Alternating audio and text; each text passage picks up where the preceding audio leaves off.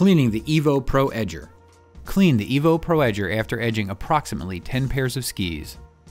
Be sure the AC adapter is unplugged. Safety first. Wear a respiratory mask, safety glasses, and gloves at all times. Press and hold the button on the side of the Evo Pro Edger. Open the main chamber.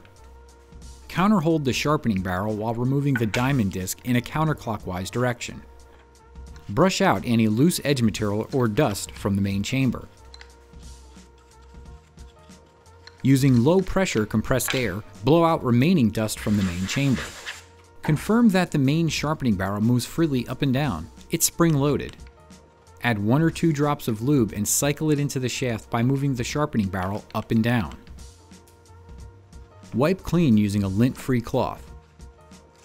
Reinstall the diamond disc by counterholding the sharpening barrel while installing the diamond disc in a clockwise direction. Your Evo Pro Edger is ready for use.